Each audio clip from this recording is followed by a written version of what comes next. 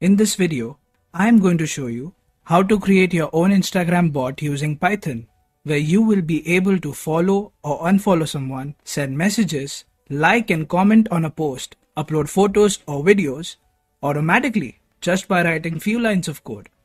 So let's get started.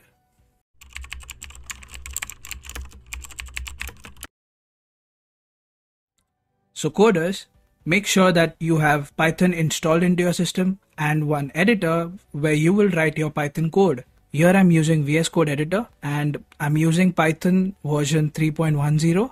I have given the links in the description for installing Python and VS Code, so you can go through that. So now let's go ahead. I have opened my VS Code already and I'll select the language as Python and I'll just save this file on my desktop with the name bot_Instagram. And save. We are going to use a library named Instabot, and by using this package we are going to create our Instagram bot. So now we'll have to install it. For that I will write the command pip install instabot. Since I have already installed this, I am getting requirement already satisfied. So now in this package there is a class called bot. We need to import that class. In order to do that, I will type from Instabot import bot. There you go. Now we have to create the object of this class, because inside this class there are different functions that we will be using to automate our Instagram. So I'll create an object called my_bot equal to bot. So now the object is created. Next is that we have to log in, because that's the very first thing that we will have to do. We need to log in into our Instagram account, right? So in order to do that, there is a function named login inside this class. So I'll write my bot login, and you will have to pass the username and password to this function. So I'll write username equal to coding 101 with Steve,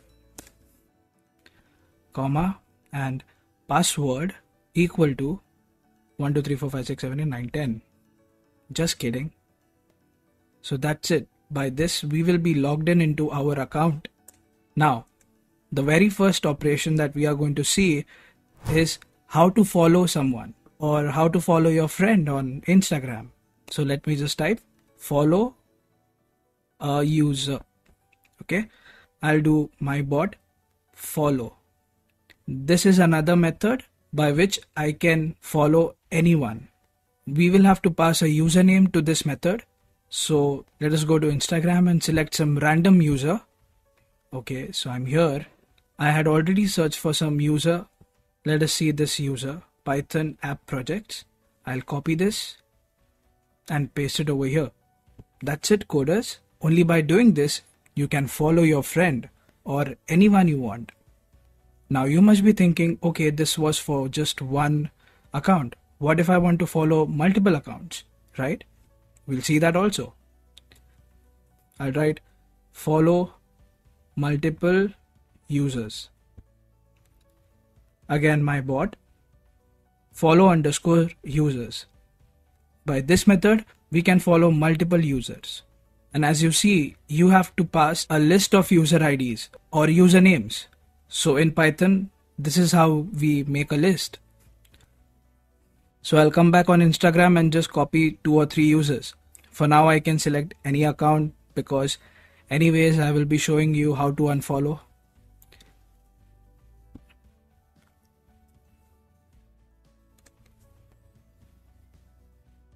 So it's done. By this we can follow multiple users. Now let's go ahead and see how to unfollow. You know, we feel bad when we see that we are following so many people but only few follow back, right? And if the list is big, then it's a hassle to go and just check who are not following back. But don't worry, we have something. So I'll just type unfollow the non-followers. Yes. My bot period. There is a method called unfollow non-followers. That's it. When we run this code, we will be unfollowing all those who are not following us back. Fair enough. One more thing, I'm showing you all these operations one by one all together without running them. There is a reason behind it.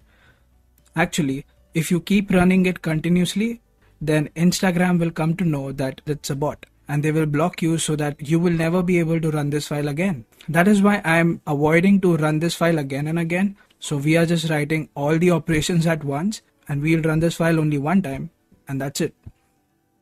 If you want to run this file again and again, then you will have to run this after hours. Say for example, if you run this now, then after 1 hour you can try to run it again. Or maybe after 3 or 4 hours you can try to run it again. In that case it will be fine. But since I'm making this video, I have no choice than to just write all the operations at once and then run it. Okay, so let's go ahead. Now we'll see the most interesting part, that is uploading a photo. So how to do that? I'll just type upload an image, again my bot, period. There is a method called upload_photo. You can see there is also another method called upload video. But for now we are using upload photo. We will have to pass the path of the image. So my image is stored on desktop itself. So I don't have to write any path. I'll just write the image name, pytube.jpg. And I can also put a caption. So caption equal to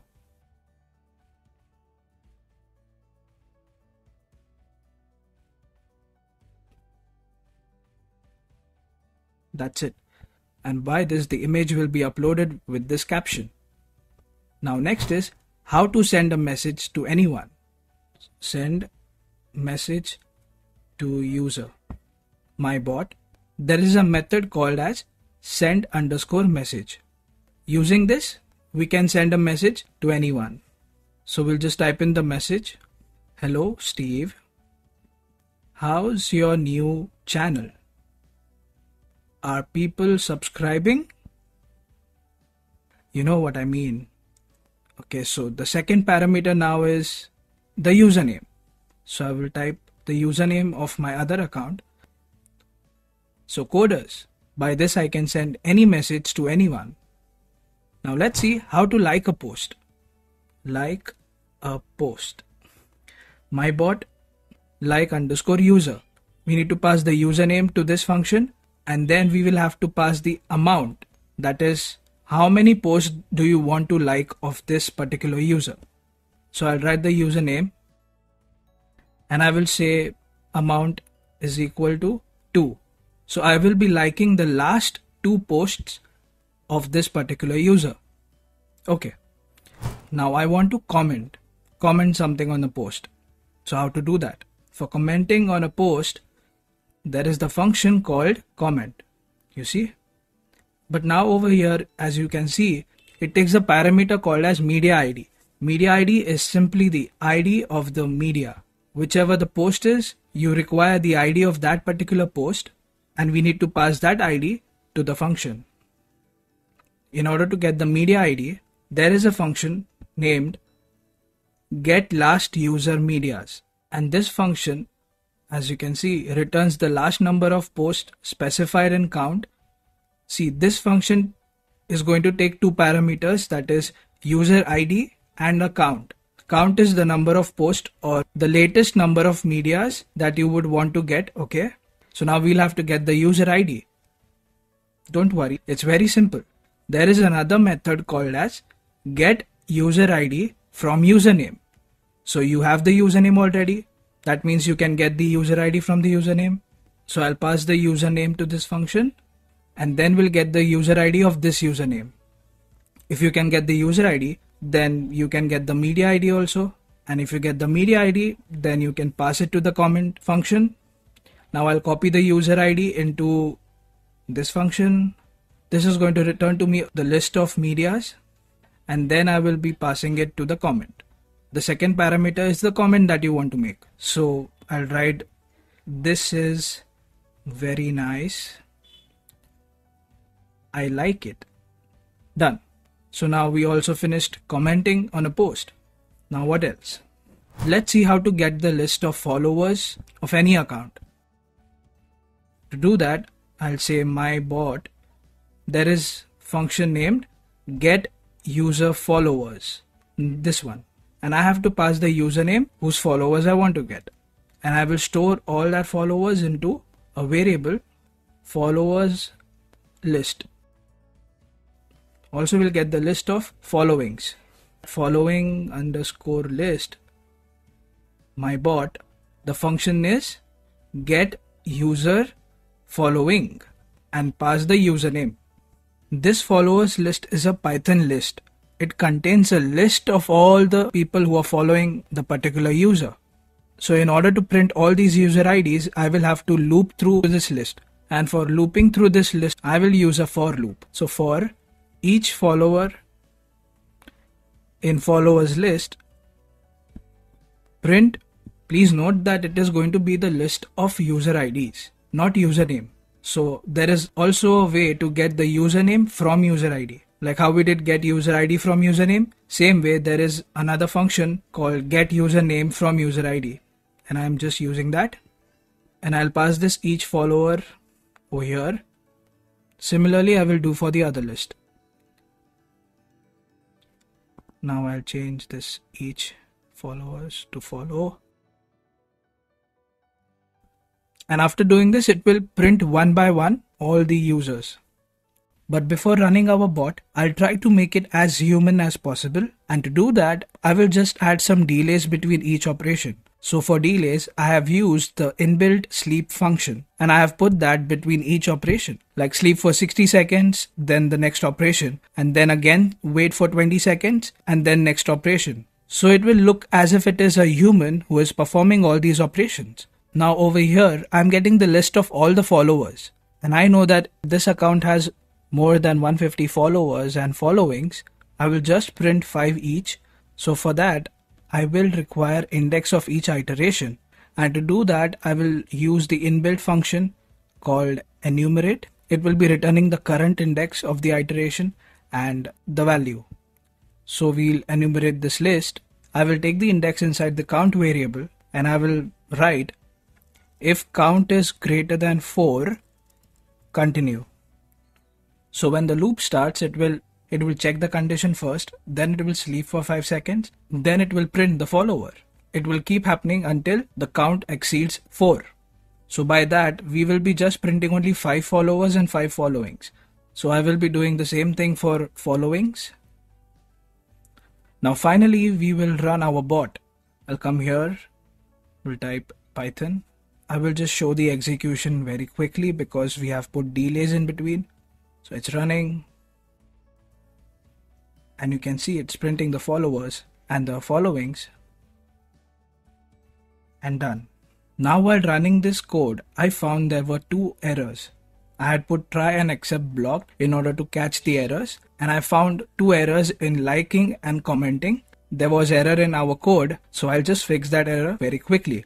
So while liking the post, there is one more parameter called filtration, which is by default true. So it filters out the medias based on some default settings. And we need to avoid that. So what we will do is we'll put filtration is equal to false. Then it will avoid the filtration. And for comment, as I told you, that we are going to get the list of medias. So this media underscore ID is actually a list. It is not a single value, but it's going to be a list. So the mistake that we did was we passed the media ID as it is. Instead of the list, we will have to pass a particular value inside that list. And in our case, it will be 0th value. And to get only one value, we will be sending the parameter 1 to get last user media function, which is the count. So count is 1. That means the last post of the user. And it is going to return a list. And inside the list, the value in this 0th index will be the media ID. So these were small errors that I made. So now after fixing this, we'll run the code again. I'll save this. I'll come here. I'll just comment this so that it should not print again. I'll come here and now I will run this. Enter. And there you go. As you can see, this time I did not get any errors. That means the posts were liked. Even the comment was successfully posted. Now I'll go to my Instagram and I'll show you the results. Let's see. Oh, here it is. You see the photo is uploaded. I'll click on it and you see the caption. This is the caption which I had put. Then you see the follower and following. Yes, you won't see anyone over here because first I followed and I unfollowed them. That's why the numbers are not changed. Now I'll show you the message that we sent. Okay, Steve's card. And whoa, the message is sent. You see? And I'll open the profile of other account. And you can see over here that this account has got 2 notifications. It got 2 likes and 1 comment. We liked the 2 latest pictures and we commented on the latest post. I'll open it and see. Yeah, you can see 1 like from Coding 101 with Steve. Again over here you can see the comment. This is very nice. I like it. And 1 like also. So coders, congratulations. We completed creating an Instagram bot where we followed, unfollowed, uploaded a photo, sent a message, liked and commented on a post, got the list of followers, and using this Instabot package, you can perform many other operations and come up with your own bot. I will be providing the Instabot package document and also my code inside the description box below. If you learned something from this video, then please do not forget to subscribe to my channel in order to be notified about my latest videos. Thank you so much for watching. See you in my next video.